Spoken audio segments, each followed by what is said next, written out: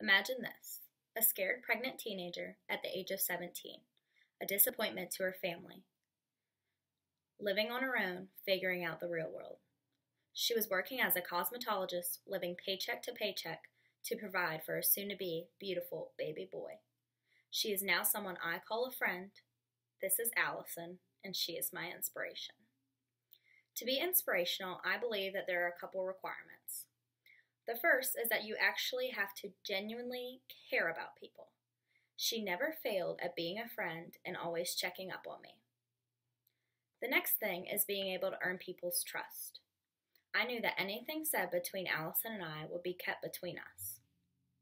Next is admitting your flaws, which is the biggest reason why she is my inspiration. Allison admitted to all the mistakes she made in life, but said it made her into the woman she is today. Another requirement is to reach for your dreams. Allison, who had wanted to go to cosmetology school since she was a little girl, did not give up on that just because life threw her a curveball.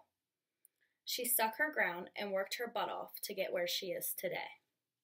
Lastly, she set people free from her life who had a negative way of thinking, which I think for many of us is hard to do. But once you do that, you won't have anything setting you back from your dreams. Today, I told you about the person who is my inspiration. She went from a pregnant teen at the age of 17 to now being 26, having two beautiful children, a hardworking husband, and being a business owner. She followed her dreams when life threw her a curveball, and to me, that is inspiration.